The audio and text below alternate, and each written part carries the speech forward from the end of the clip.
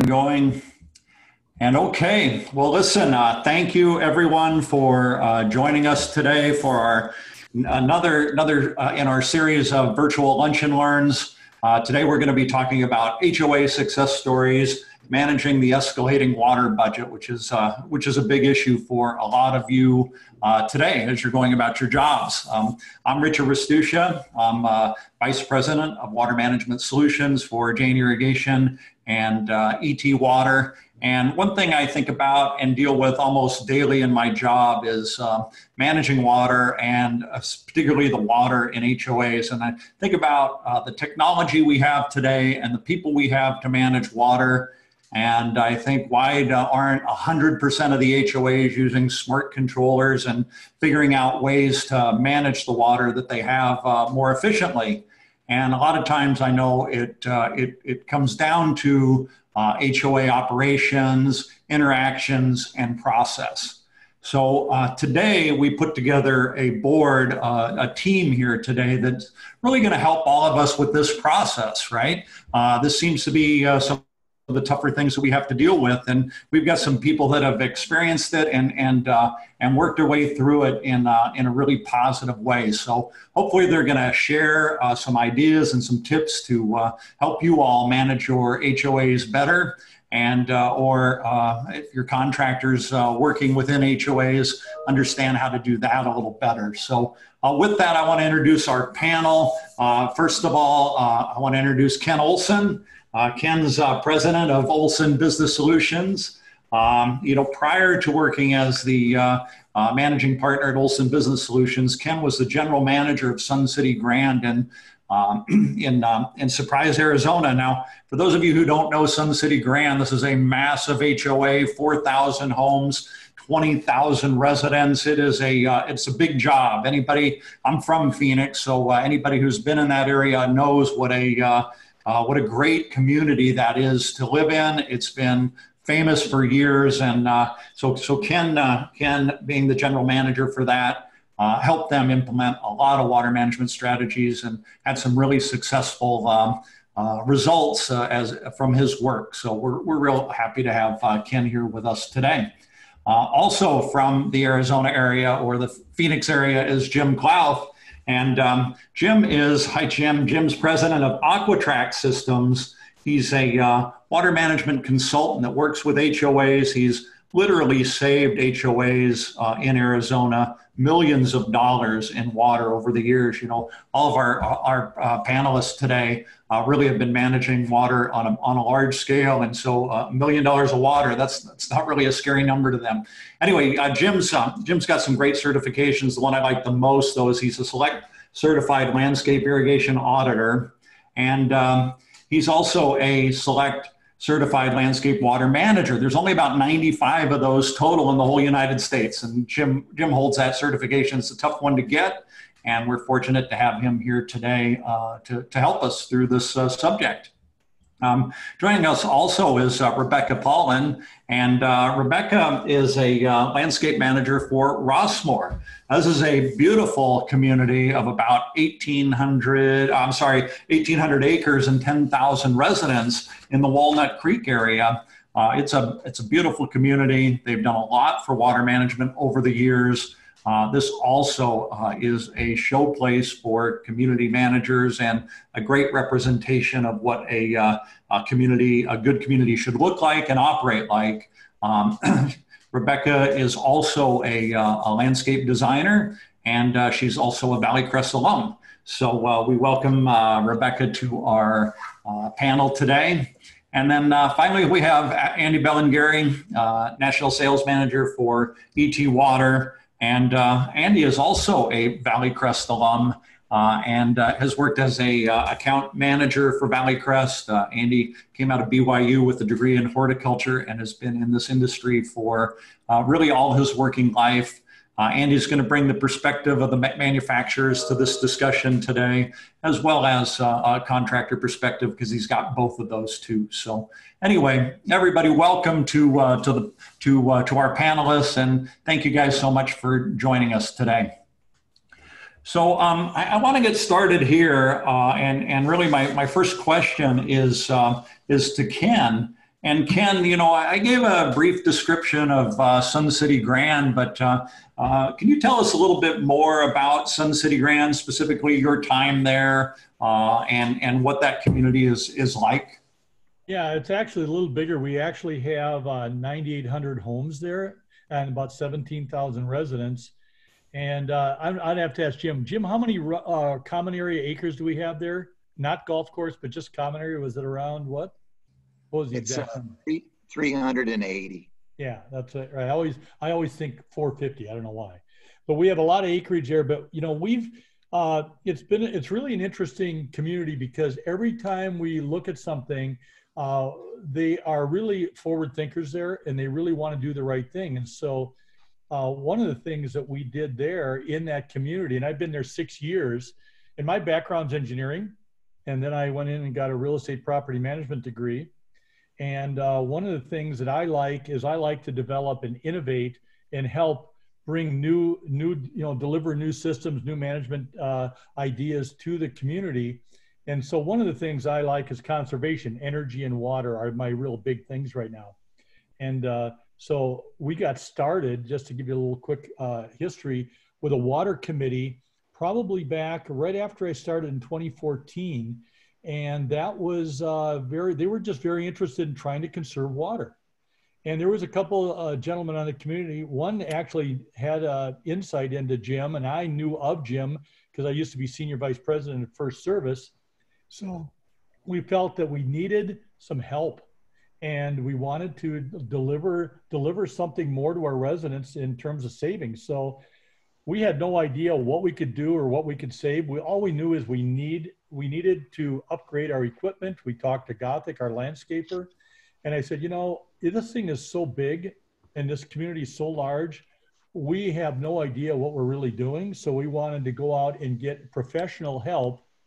And a lot of people said, I need professional help, but especially here we do. And it was really important that we looked to somebody like Jim, and Gothic had heard of Jim. And so we worked with our water committee and actually ended up doing some research. And then the first thing we did is we called them up and said, okay, here's what we're trying to do. How big is this problem? And we didn't even know how we should even approach it. So, and whether you're large or small, I think that's pretty symptomatic of managers and boards, because they don't really have this kind of a specific background. Yeah, so Ken, this is the real question, or the real thing I'm wondering is what, kind of stimulated this? Was it just looking at that water bill every month and the board finally said, gee, we better do something about this? Or did you have to bring the idea? How did that go, right? Because this is really the first step and a big challenge for most of us. Well, a lot of us look as managers, our method of doing our water budget every year is by taking a look at last year and saying, well, let's see, I think with increases, we better allow about 10% increase. That's how we did our water budgets, okay, dollar-wise. The numbers started getting really out of hand, and the landscaper was really kind of tried getting equipment in there about 2, 3, 4 years before I started. And the board wasn't too gung-ho on that because they didn't really feel it was relevant. I mean, what do we need and how much do we need and are you going to make sure it's going to work? They couldn't connect all the dots. And I think the stimulating factor was really, you look at the budget sheet and it was really a bigger number, and they just felt that we could do better than this. And our equipment was really getting old and falling apart. We had a system that wasn't adequate, and we all knew it wasn't adequate. So Gothic would tell me, Ken, we got to do something about this. And nobody really listened to us before. So how are we going to get this started? So the water committee was formed. I was integral in that, along with the board members, and we had board members sitting on that committee. And that's how we started going through this discovery process. And quite frankly, the board let us do our own thing. We kept giving reports to the board until finally we said, hey, look, we've got this guy we talked to. We want him to come in and talk to everybody. And then we can work out, based on his recommendations, what he would perceive the cost to be to get something done. So yeah. It was kind of a dollar was a driver. Right, which we know, right? The best way to get people to conserve, unfortunately, in the past has been to raise prices. We're all working to change that, but we still have a little bit more work to do. So So Jim, you come into this, they ask you to come in and take a look at the property. What's kind of the first thing that you do as when you arrive? Well, not just at Sun City Grand, but any property, golf course, resort, university, municipality, when they call me in, the first and foremost thing I do is figure out how much water the landscape needs. So we do calculations of the turf, we measure the turf, we measure the DG areas, we look at the density of the DG, and then we get the annual ET rate for the area, whether it's Las Vegas, San Francisco, Chicago, wherever, and we figure out what the budget would be based on ET. So if you have, if you're in Arizona and you have an acre of turf in Arizona based on historical ET, you need about 1,600,000 gallons a year to sustain the turf. So what we did is, the first thing we did at Sun City Grand is we came up with a budget, Richard, because everything starts with a budget. Once we came up with a budget, then we looked at what they were actually using. And we were able to see, okay, here's where we're at. Here's the budget for the property. And the budget for Sun City Grand, when we first looked at it, was 110 million. And they were averaging 134 million. There were some years where it was up over 150.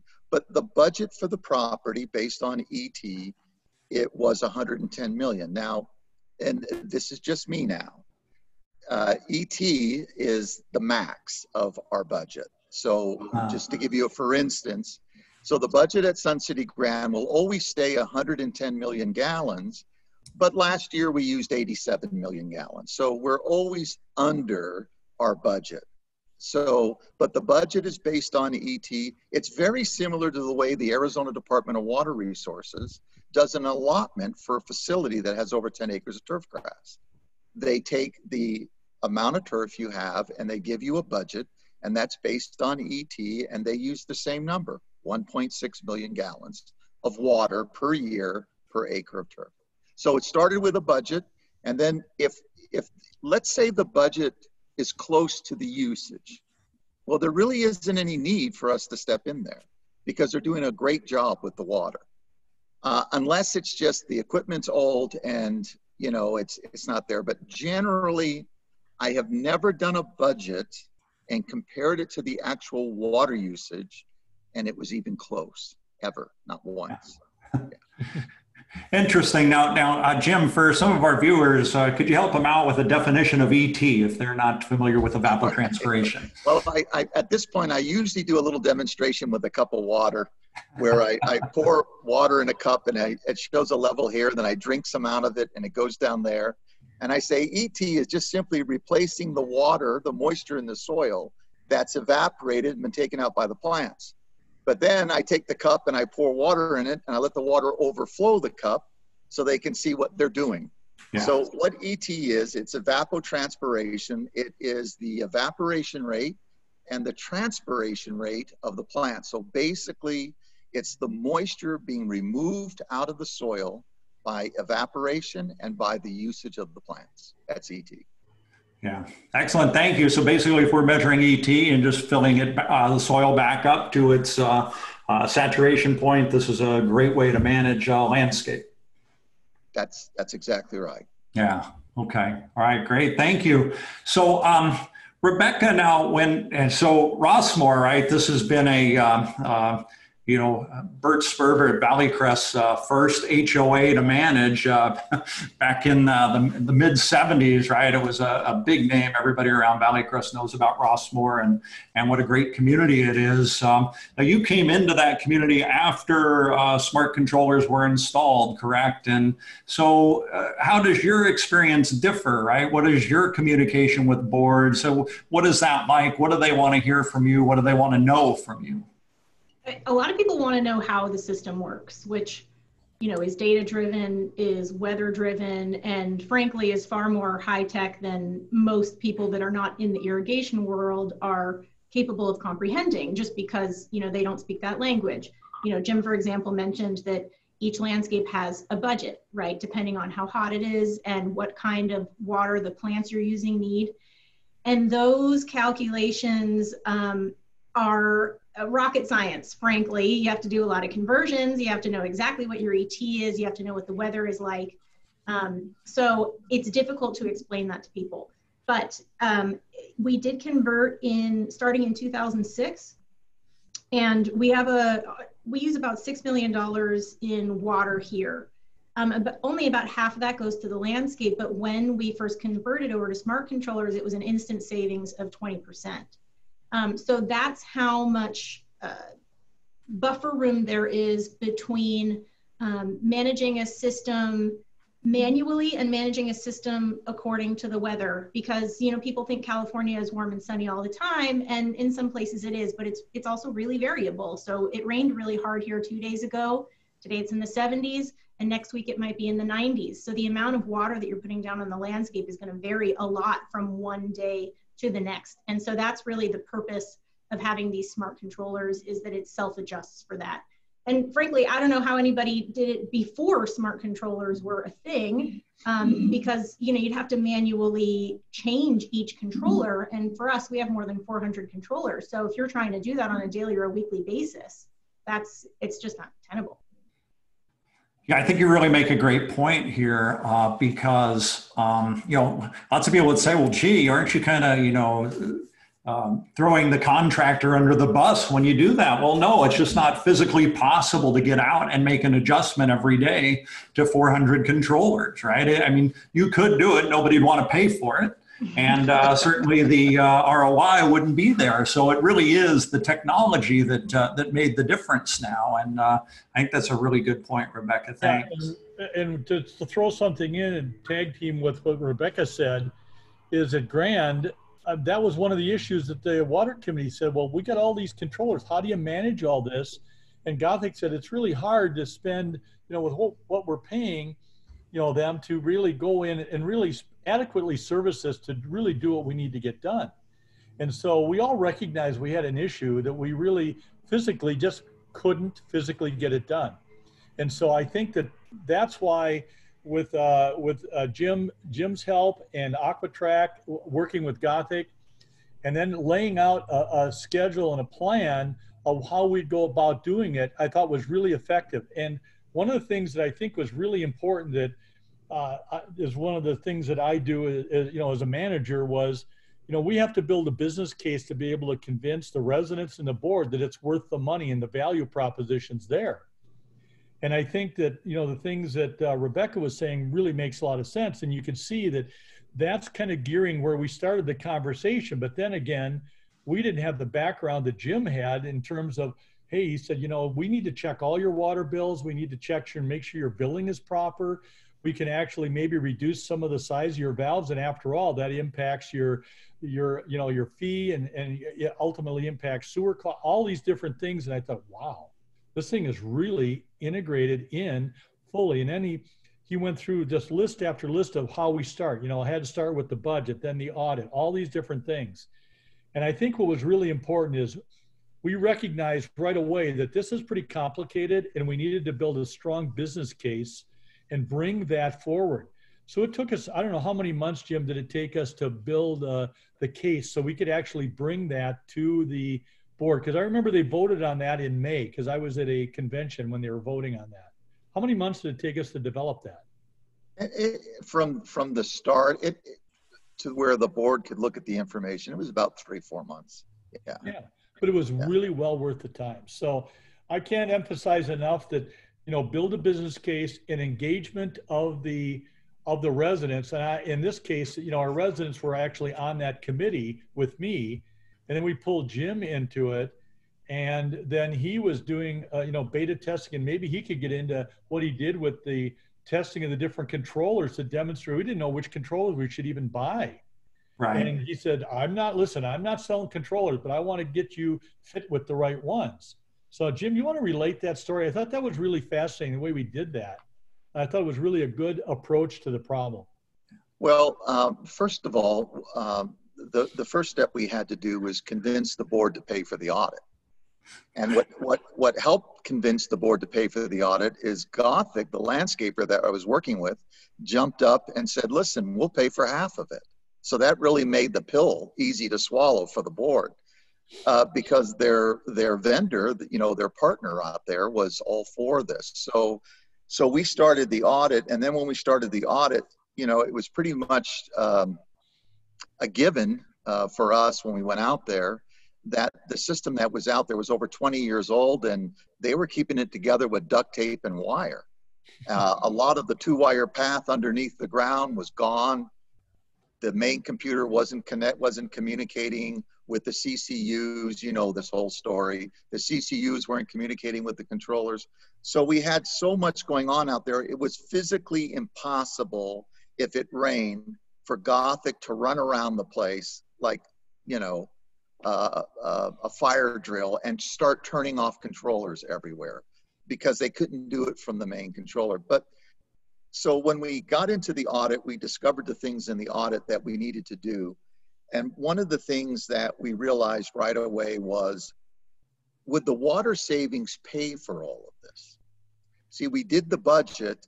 We looked at the amount, the history of the water usage there and the cost. And when we could determine that the savings, that there would be a return on investment, so that because of the introduction of smart controllers, and I want to emphasize this, smart controllers are not something you put on the wall and walk away from, right, Rebecca? Right. It's not the smart controller that does the savings. It's all the legwork in the field, staying on top of the efficiency and everything else. Does the smart controller help? Tremendously. But if people are thinking, gee, if I just buy a smart controller for my HOA, my water bill is going to go down, everything's going to work out great. Everybody on this panel knows, and everybody who's listening that's in the industry knows, that's not true. Would you agree, Rebecca?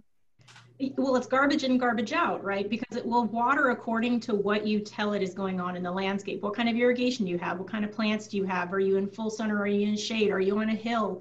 There's a lot of information that you have to put in there so that it waters appropriately. And then also you have to then return to it after a couple of years when your plants have evolved, they've grown, they've gone from being in an establishment period to being more deep rooted. And then of course you have to wrap into that, no amount of data and satellite controllers are going to save you from bad coverage, right? Because if you have a broken sprinkler head or if you have bad coverage, the plants aren't going to get water regardless of what the controller says. So absolutely, this is one component of a well-managed irrigation system, but it takes a whole lot off of your plate so that you can focus on those other things that really require human interaction. Now there is a difference in smart controllers. So what we did was, at AquaTrack, we don't sell any equipment. We don't distribute anything. We're not connected to any landscape company or distributor or anything like that. So what we do is we beta test. So we said at Sun City Grand, why don't we take the 4 leading smart controllers, throw them up on the wall, and let's run them for 30, 45 days and let's see, what it's like. We looked at categories like, how easy was it to install? How easy was it to program? What kind of information were we able to input into it to do the programming? How long did it take to get it connected to the cloud so it actually worked, right? And so we did these parameters that we said, okay, then after we got it programmed, we took irrigation technicians from the field and went out into the field with them and let them access the system via their phone or an iPad, because we wanted to see how user-friendly this was going to be. So we looked at all these, we took 4 of the major smart controllers and we went out there and we did all of this, and then we took the input from the landscaper Gothic and all the information we gathered, and we presented it to the board and we said, here's the findings. And this is what we found out. And then the board made the decision to go with ET Water, and that's why they went with ET Water. And Jim, do you remember one of the things was critical, and I really believe that ownership and creating stakeholders in this process is important, that we went out and did the demo and we used the ET controllers, right? And we Correct. were actually, Correct. the board actually watched us go from site to site and how we could turn them on with the phone and do different things and how the controllers worked.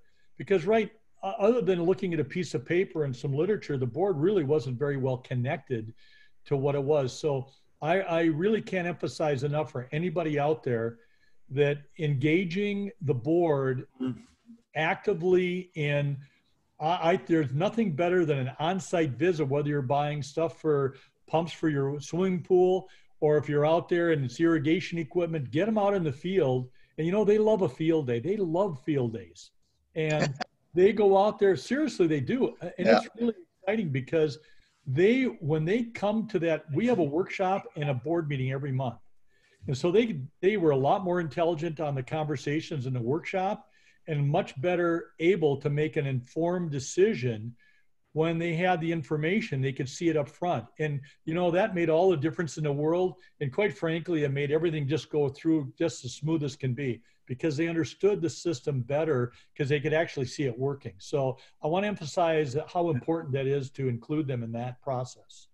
Yeah, it's so true. If I just if I go outside out in my front yard and turn on my irrigation with my phone, invariably a neighbor will come over and say, "Did you just turn your irrigation on with the phone?" I mean, they're fascinated with the technology, and that's so little of what the technology does. But they, you know, people really do, when they see it, get excited about it. I know in talking to, you know, my tech friends, they say, "Oh, we had no idea that water management got so technical." And after they get involved, it does get interesting. One thing I wanted to ask you, Andy, and it goes back to what Jim was saying, that it's rare, maybe there has been not an exception in which ET and a water budget has actually equaled the water use at a HOA. Has that been your experience too, as you've been out and about looking at jobs? Yeah, I would say the vast majority, by the time you determine what the budget should be, which I think is a critical success factor, right, in managing water, you've got to start with the budget. So Jim, you're spot on there.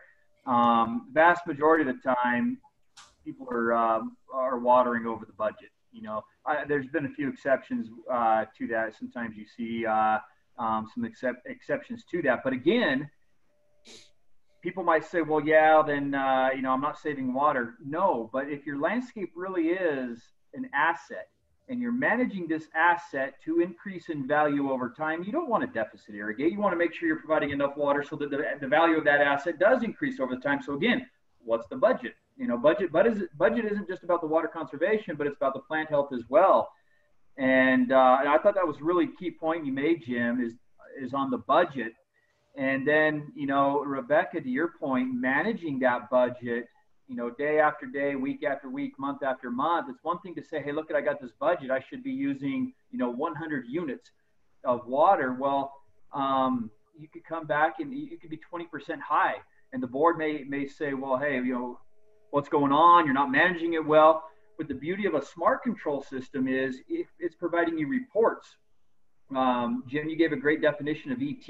There's several factors that affect ET, and you could have a May of 2020 that could be warmer and windier and less humid than a May of 2019, and those factors will increase water use. So you have, again, this report from a management standpoint to say, hey, look, before it even becomes an issue with the board, I want to let you know we're going to be over budget, and here's the factors that affected that. And you have, you know, scientific data that shows that, or it could be the other way around. But knowing what is going to affect your budget, not just in the past, but in the future as well, as you're able to look ahead and say, what's tomorrow's forecast?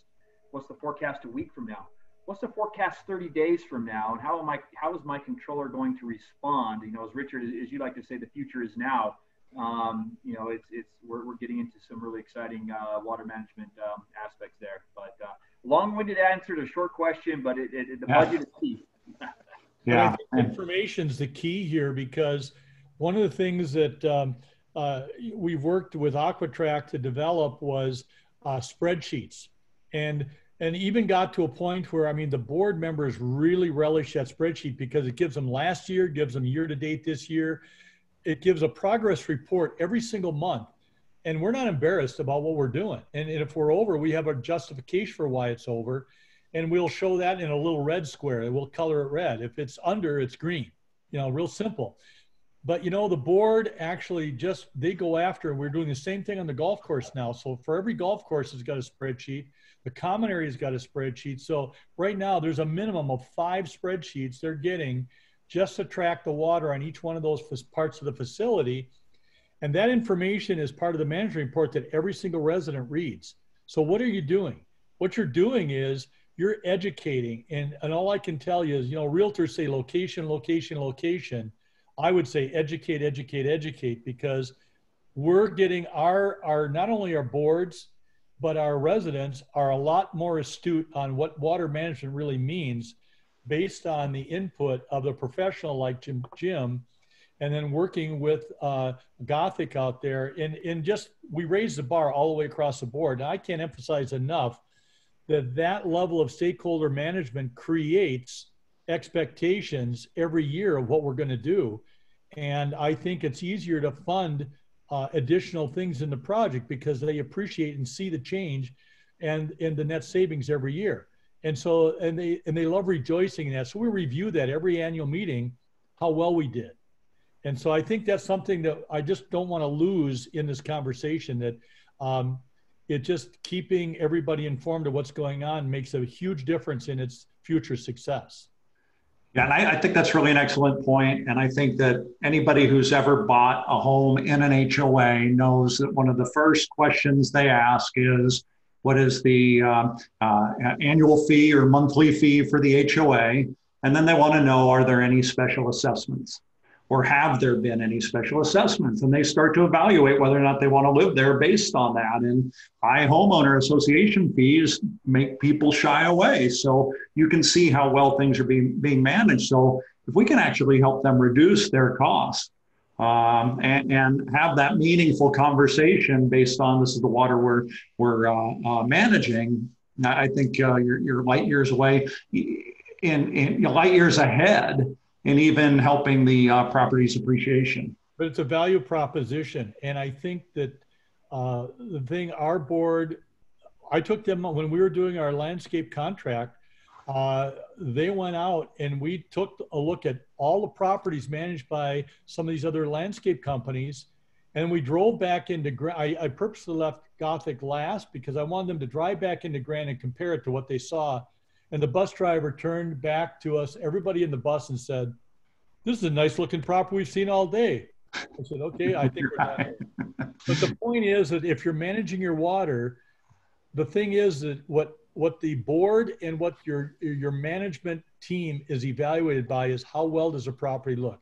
That's the first thing that people comment when they drive into that entrance to that community is, what does a property look like? Yeah. If it looks good, that means that somebody's doing something right, and you can't do it right without managing the water properly. So all this background stuff is fundamental to success down the road. I can't emphasize that enough. Yeah. So Jim, if you're watering to budget, as your point, you're really going to have the landscaping working its best.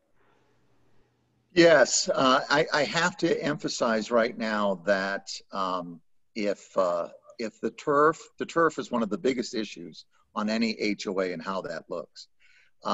Generally what happens is someone sees brown spots in the turf and they think it's because you're not watering it enough. Yeah. And what it is, it's a head that's misaligned or clogged, or it's a sprinkler head that's not working. One of the things we do, and we are very successful at Sun City Grand, and one of the reasons we are is the irrigation technicians there every 30 days have inspected all the turf. So that means that they're out there turning on systems, checking for misaligned heads, checking for broken heads, checking for leaks. If you don't have those inspections going on, you can't expect to have water savings. Does that make sense to everybody?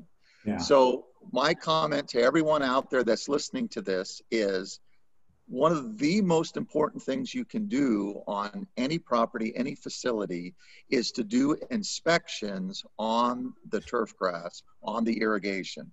And those inspections are vital. And so part of the reason why the turf looks so good as it does, whether it's on a golf course that we work at, or a university, or a city, or wherever, it's because we implemented an inspection system. Does everybody get that? That's really important. And we can do whatever we want with the scheduling, but everybody knows that if you have a poor distribution uniformity, poor uniformity of coverage, You have to increase the water to make up for the poor uniformity. So if you have good uniformity, that means that all the heads are operating correctly. You can decrease the water and have beautiful turf.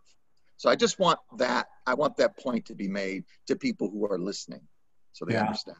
Yeah, that's a great point. Yeah, thank you for making that. So Rebecca at Rossmoor, is the board looking at the water use on a monthly basis? Or are they reviewing that? Do they have a committee that reviews that? What's your experience? Not usually a committee that's reviewing the water, but the boards. So we have at least 20 or 21 actually boards, and they each have their own water bills and their own people that look at that.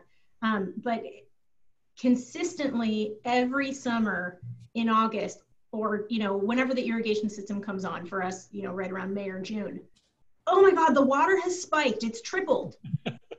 and you always have to say to yourself, okay, yes, I understand that's very concerning, but you have to look at that compared to last year, because as soon as the irrigation goes on, it's going to pump up the budget. So I really appreciate, I can't remember who said it before, I think Jim or Andy actually, that one May compared to the next May might be completely different. And that's something that really resonates with me, because we get that a lot. But also something to speak to Jim's point about doing inspections. It's also important that people understand that even if you're doing a monthly inspection, which is very ambitious and great, that you're doing it every 30 days, as soil expands and contracts, and as you have maintenance contractors coming through with mowers and machineries, heads break every single day. You might check a system, walk away, 5 minutes later, it will break. So if you have a broken pipe, it doesn't necessarily mean that the inspectors aren't doing a good job. It just means that an irrigation system is dynamic. It's constantly being pressurized and depressurized. So yeah, inspections. And the more people you can get out there looking for stuff, the irrigation usually comes on in the middle of the night. And for us, we have residents. And so people call in when they see a geyser or something that's indicative of a break, and we send our irrigation techs out to do that. And that's a really important component of our irrigation inspections, because even if we do get around monthly, those people are seeing it every single day. That's exactly right. I probably get emails from people around the valley who live on different properties, and they walk the property and they'll email me and say, hey, Jim, you've got a leak over here, or there's something over there. And so it's never been, I don't see those as complaints. I see those as other inspectors helping me out. Absolutely. As soon as we get the notice of that there's an issue, we let the techs know. They have, what we do is we know the area because all of our irrigation stations are mapped. So if someone says, hey, I'm over here and there's an irrigation leak, I can go online and I can turn the water off and then tell the tech that water's not going to get turned back on until you fix the leak. So they have a 24-hour window to get over there and get that fixed. I just think that having residents also as inspectors helps a lot. Yeah, and also if you can organize it, which is not easy to do, but if you have contractors that you work closely with who will report back to you when they notice dry lawns, that's also really helpful, because in the summer they're mowing every day. And they may be out there and mowing and not really paying attention, but if you can implement a system where they can report back to you when they see issues, that's really helpful. Yeah, good point. And that's one of the systems that really impressed the Grand Water Committee and the Grand Board, is that the AquaTrack system that Jim and his team uses is very interactive. It's proactive. I'll never forget, one of the companies said, well, we track all of our workers. I said, well, that's great. You know where they are, but you know what they're doing. And so what Jim's system is actually showed not only where they were, but what was being accomplished. So it was all reported back to a drive. And so it was very interactive, and I could go in, anybody on the board, or anybody who had the password could go in and check and see what was being done. So, the smart controls are really important, but you got to have smart people working on smart controllers too. So it's a combination of both. One or the other by itself doesn't work. It's got to work together in tandem. Yeah. Ken, just going to say to that point, it's the old saying about information, knowledge, and then wisdom, right? Information is cheap and plentiful. Knowledge is, well, this is what the information means, but wisdom is applying that knowledge and that information to get the results you want, right? And so having the right tool, but knowing how to use it, I think is another way to say the same thing. Exactly. You got to know how to use the tool to get the results you need. Yeah, so Jim, besides smart controllers, budgeting, what were some of the other things you did or recommended for Sun City? And most importantly, what's been the result? Well, the water bill at Sun City Grand was close. The total water bill was close to 1.2 million. And it dropped down to 740,000 in 1 year. So that's pretty significant. The rate of return, they were able to pay off their investment in the new equipment. And I'm not just talking about smart controllers. They went out there and we upgraded to high precision nozzles out there. They did a lot of other stuff. We put in a lot of pressure regulating valves out there. We did a lot out there. But all of that was returned within 3 years. They've got a return on. They've got all their money back. So it's been smooth sailing for them ever since. The other thing that we did is we identified 40 water meters out there that could be downsized because they weren't used. So we had a 2-inch water meter running a system that only needed a 1-inch water meter. Well, the downsizing of that was a minimal cost of $250, but the monthly cost reduction for having a 2-inch to a 1-inch meter was like $175. So basically, we were able to save. We downsized 40 water meters, so we were able to save about $6,000 a month just because we downsized the water meters. So that's one of the things that we did. We did a lot of improvements. We took poly tubing out and put PVC in. We did a lot of other improvements on the property. But basically, the total water usage out there for Sun City Grand, if you include the golf courses in the common area, is about 1 billion gallons a year. Wow. And all of it is regulated by the Arizona Department of Water Resources. So where Rebecca is in California, there's restrictions. In Arizona, you have a limit or an allotment given to you by the state. And if you go over that allotment, the fine can be as high as $10,000 an acre foot of water, which is tremendous.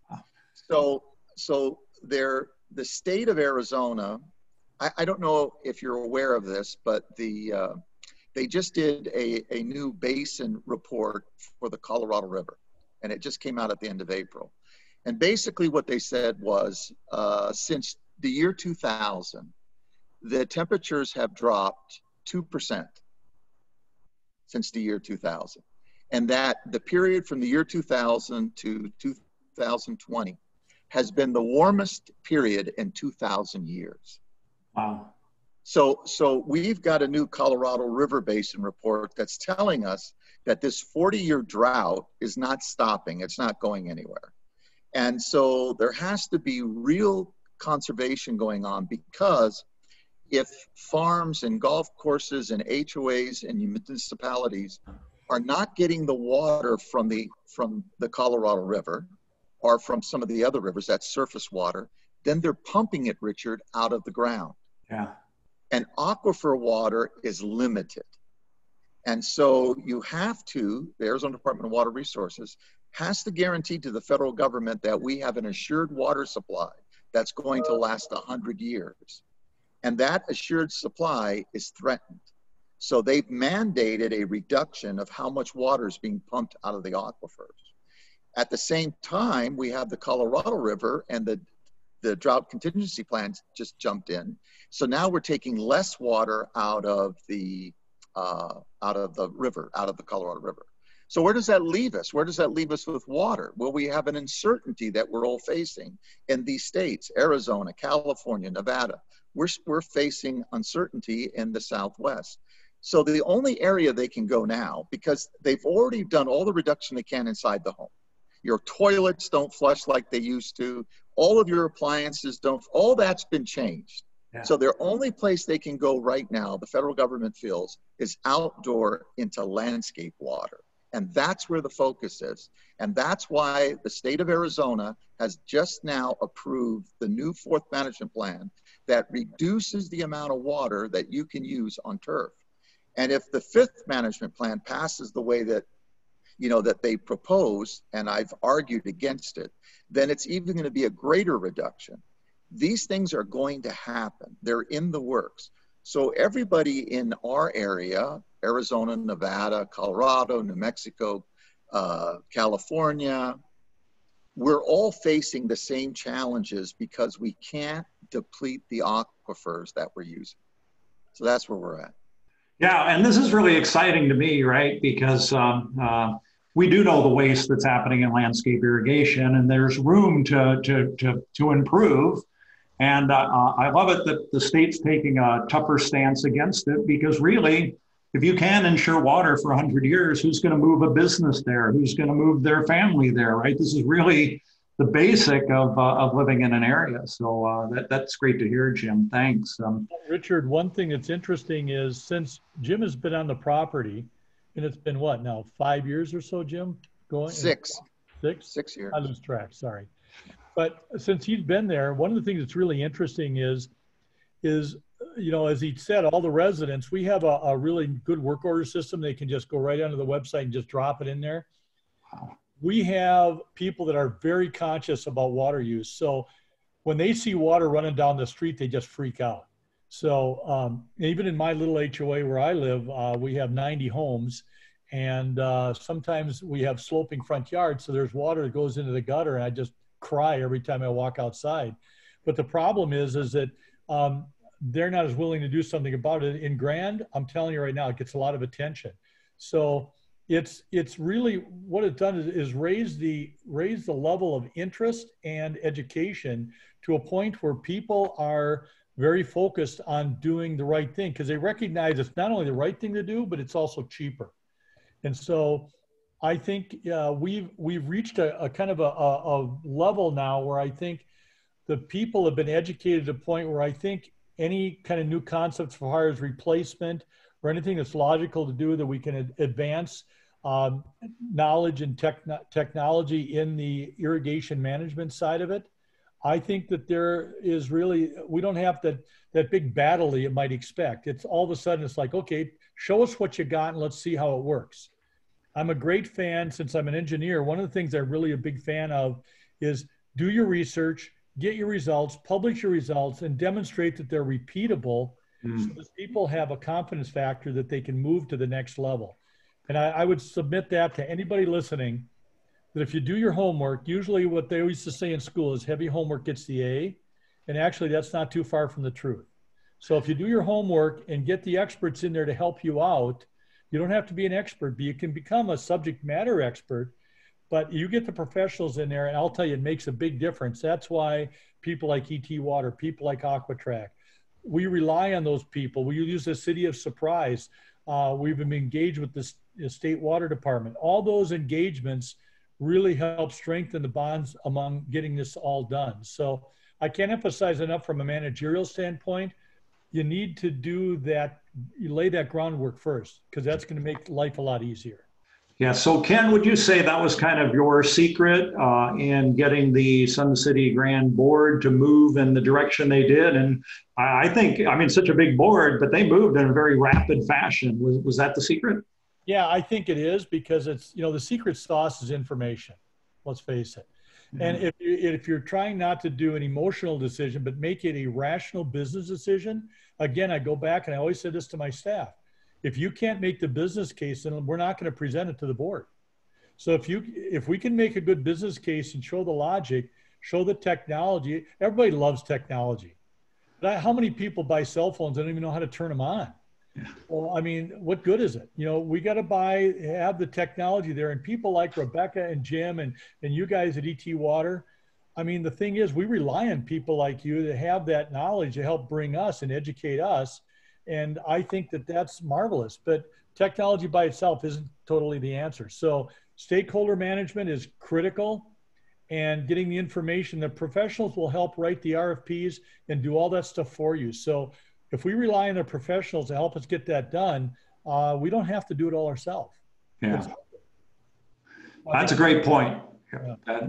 Sometimes it's really important to go outside and get the help. So absolutely. It's there. So we know that, right, the way information is key. Get a water budget, show the potential saving, show the ROI, and then actually, make your promises and honor your promises, come through, are key. One of the things we haven't touched on yet, and I want to ask Rebecca about this, is how about training your teams to use the software or the smart controllers? How does that go? What's your approach, and how can people make that better? The majority of our irrigation team does not have access to the software. The contractors have access to where they manage the irrigation. I have access to where we manage the irrigation, and we have an irrigation manager also that does that. So I don't really have any experience with training the crews on how to use the software. They're very familiar with making the clocks run the way that they want to.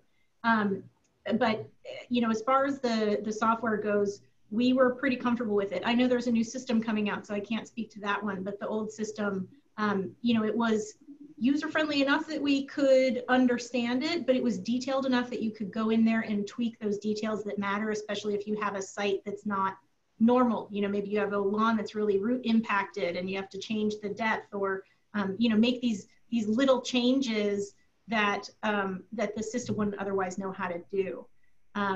So yeah, from that perspective, I have found it easy to use, and I know that the contractors have found it relatively easy to use, and my irrigation manager has found it relatively easy to use.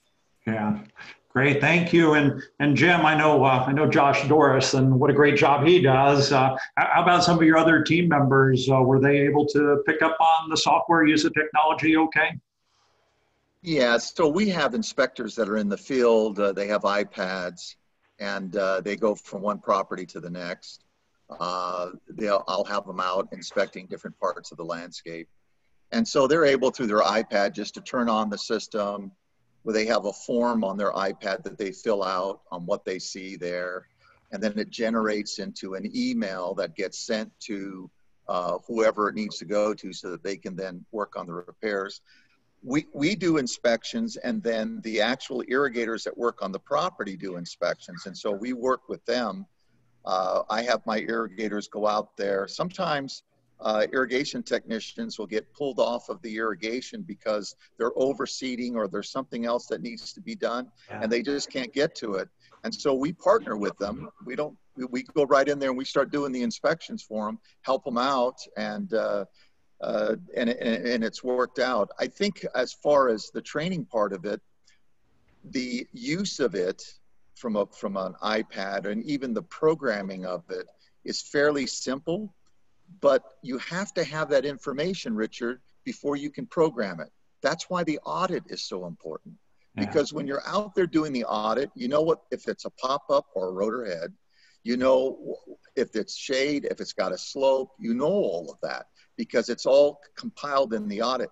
It's really difficult to just set something on the wall. Like if I go up to a standalone controller that's got 24 stations on it, and I wire it up to ET, well, I might have a little thing inside the controller that tells me this is turf and this is drip, but it doesn't tell me about the turf. It doesn't tell me if there's trees. It doesn't tell me if there's a slope. It doesn't tell me what kind of soil it is.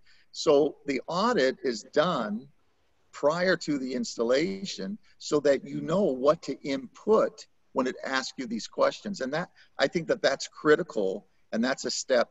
Just to give you an idea, if the controller is using a weather station that's telling it the ET rate, so it gets this ET rate, and now it's supposed to water to put back in the soil the ET, or the water, the moisture that's been evaporated, right?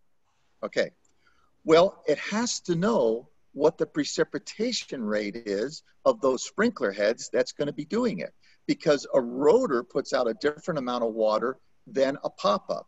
And then there's NPR rotors, and there's all kinds of different types of rotors. If you don't have that information to plug into that controller, then it's garbage in, garbage out. You don't know what you're going to get. Right, Rebecca? Yeah, and even if you have the information, then you have to do a whole lot of math, right, to convert gallons per hour or gallons per minute to inches per hour, and you've got all that to mess with too. Well, if you do catch cans test, you can get a pretty good precipitation rate and a DU, because when you program it, it asks you for the DU and it asks you for the precipitation rate. Now you can go to a manufacturer's list and it'll tell you this is the precipitation rate for that head, and you can use a default precipitation rate.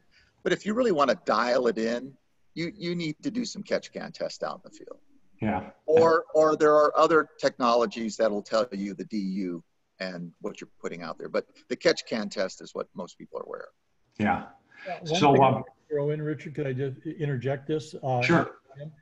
Is that we've been really fortunate that Jim has been very generous with Aquatrek's time and some of his training seminars he's held along with even our staff and even the Gothic team. And Gothic has been very generous in having these people attend and participate. So I would say that it's a mutual effort between the professional staff you have from Jim's team, the management team from the organization, the association, and also if you don't have your association landscaper on board along with you, it's not going to work, because then it becomes adversarial or it becomes nonchalant. And so I think it's critical that we had all those elements working together all the time. And sometimes it's just been so natural for us, I forget to even bring it up. But I think it's really critical that everybody's speaking of the same language and on the same wavelength, because that way everybody just meets. And I know Jim meets regularly with the landscape irrigation auditors and landscape management team. And we have a little bit different setup the way we've organized our landscape management there. But nonetheless, I think it's been just the communication level has been superb. And I got to give kudos to Gothic for spending the time doing that, because I think the value is represented by how the property looks. So I don't want to let that slide by without saying that. Yeah, no, I think that's a great point. Now, Ken, if you had to just say, a couple words on to help people, what's the most important thing to get them to move their projects forward, right? We know it's going to save them money. We know it's going to work. Get the outside experts, but what's going to help push this along with the boards and the general managers and the property managers out there? Well, I think first of all, number one, don't let anyone deter you from what your mission is, okay? Because sometimes there's a lot of detractors out there. But more importantly, I think it's getting the correct information to present to the board. And it isn't just the hardware, it's not just the software, it's a combination of the entire package. The value proposition needs to be made. And I think that that's the critical part, because typically on these boards, they're educated people that are a lot of business people and have people that understand this, and they're making decisions in their business all the time. So I think it's really critical that, when we did the beta test, I thought that was so great. We had a one-page sheet, comparison sheet, spreadsheet that Jim put together and his team put together so the board could understand, no matter what the salesman said, here's what we came out. And ET Water showed up better. And I think that was really, really cool. So I think it's really essential that we have that kind of information. So that's kind of where we're at. And I think that's really the big thing right there. Yeah, and I heard earlier, information is everything, right? And sharing of this information and making sure it's transparent is really key. I knew we had a good panel today, but I'm a really optimistic guy, but I really even underestimated the great value that we would get out of this today. You guys did such a good job. We're really down to the end of our time, but I did want to put this slide up. And it's basically the contact information for all of you, because I know people might have additional questions or want some additional help. And I know you all said it was okay to share this. So here's everybody's contact information. I hope the people watching out there we'll take advantage of this because it's really a generous offer.